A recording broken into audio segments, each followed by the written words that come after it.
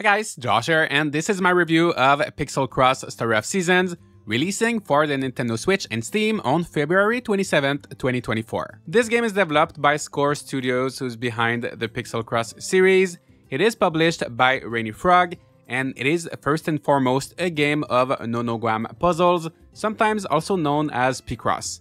However, it does feature characters, music, and other elements from the Story of Seasons franchise by Marvelous. I was provided with a review key for the game, so I had the chance to play it quite a bit in the past week. I'll tell you what I liked and disliked about it, and by the end of the video, you should have a good idea of whether or not this game is for you.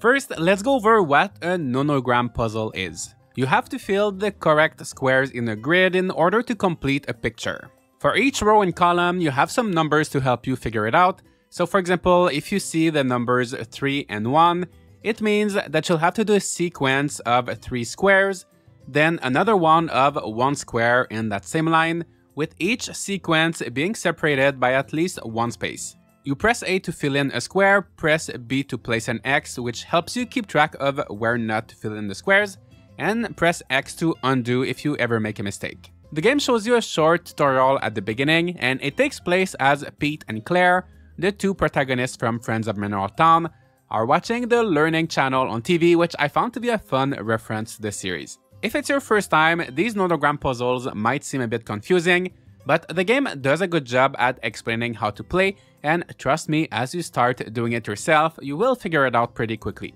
The game also eases you through them, starting with small 5x5 grids, and gradually increasing the size to 25x20 for the biggest ones. If you're familiar with other puzzle games like Sudoku for example, this is a bit different, but it is the same genre of logic puzzles and they have a similar vibe to them. If you're not sure whether you'll like it or not, I would recommend you search for some nonogram puzzles on your browser or on your phone, as there are plenty of free ones to try and the rules are the same. One thing I really love about Pixel Cross Story of Seasons specifically is that there are tons of options to customize your experience based on your skills or the difficulty you're looking for. For example, you can enable a clue roulette, which will fill in 1 random row and column at the beginning of a puzzle, giving you a bit of a head start. You can also have the game autofill X's when you complete a line.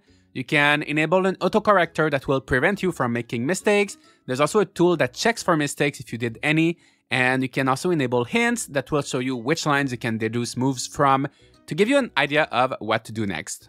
There's honestly a lot of options to personalize your experience, on top of accessibility features such as a dyslexia font and colorblind settings.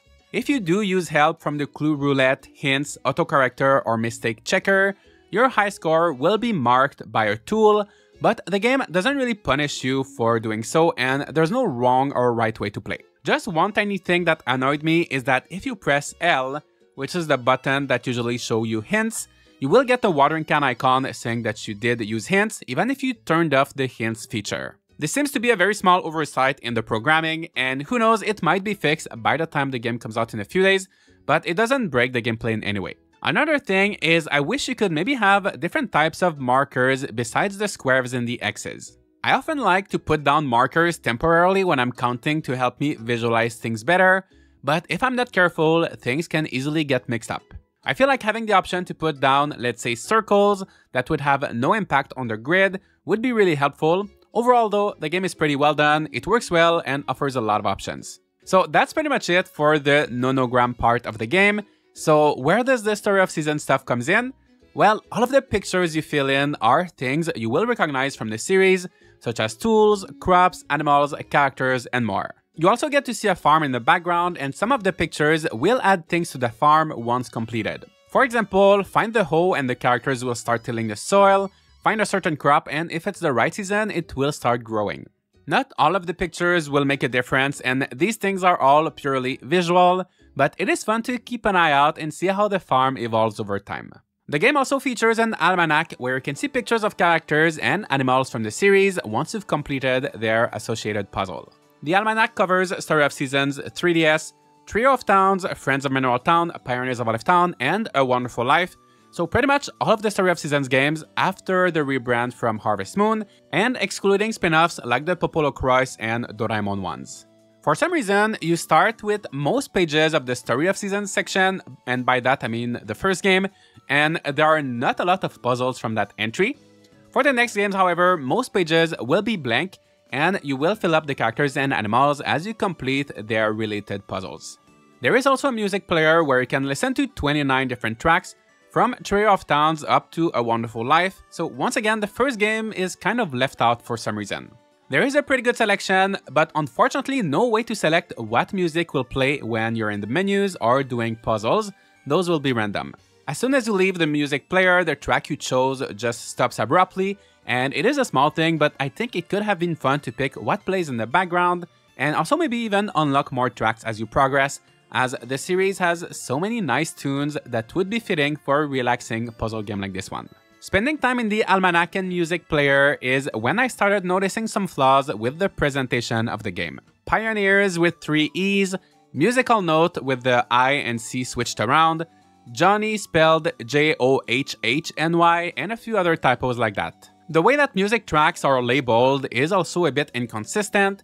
For example, the spring, summer, and autumn themes from Trio of Towns have Trio of Towns in their name, but on the second line, the game it comes from says Friends of Mineral Town. I'm pretty sure there were some Trio of Towns tracks in Mineral Town, so maybe that's why, but then when you go to the Autumn in Oak Tree Town track, which is the version from A Wonderful Life but originally from the first Story of Seasons, both lines, the one with the title and the one with the game, say A Wonderful Life, with no mention of Story of Seasons on the 3DS. Actually, tracks from A Wonderful Life just say Wonderful Life instead of A Wonderful Life, and the capitalization in the song titles is also inconsistent. You're gonna find me so annoying, but last thing about the presentation, you can see Powerberry icons for the volume settings. They're the ones from Friends of Mineral Town, which is nice, but they look like they were stretched horizontally to make them fit into squares. I'm sure all of these things a lot of people probably won't even care or notice,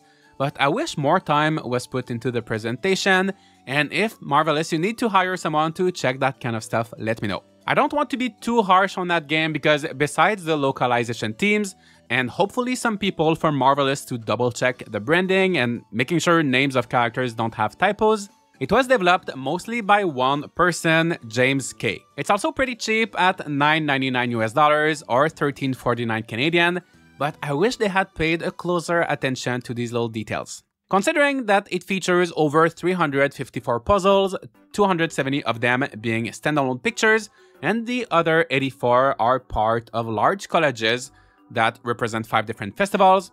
Plus, the game also has achievements to keep track of, most of them just consisting of completing the puzzles, but this game will surely keep you busy for a while. I've honestly been having so much fun with it.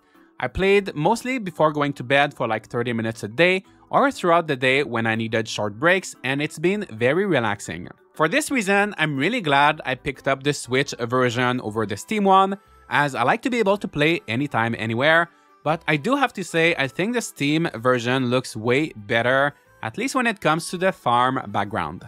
On the Switch, a lot of the models have very pixelated edges, and some things do look a bit rough compared to screenshots that can be seen on the Steam page. The colors also look a lot more saturated, and I feel like the lighting is different on the Switch.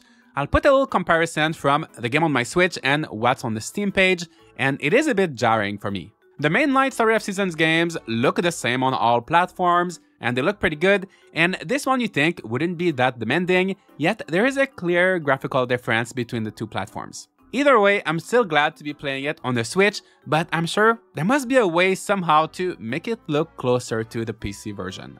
Overall, I'm really enjoying Pixel Cross Story of Seasons. It's a great nonogram puzzle game with tons of features allowing you to customize your experience based on your preferences and how easy or difficult you would like it to be. I wish a bit more care was put into the presentation, but I think most of the flaws I pointed out in this review could be fixed with some updates. If you're interested in puzzle games and you are a Story of Seasons fan, you might as well play one from your favorite series. On the other hand, if you like Story of Seasons but you hate puzzles, I don't think this game will change that for you because it's still just a puzzle game. So let me know what you think. Will you be picking up Pixel Cross Story of Seasons? Also, are there any other Story of Seasons spin-offs or crossovers you'd like to see in the future? Let me know, leave a like, and subscribe if you'd like to see more content like this, and I'll see you all in the next video.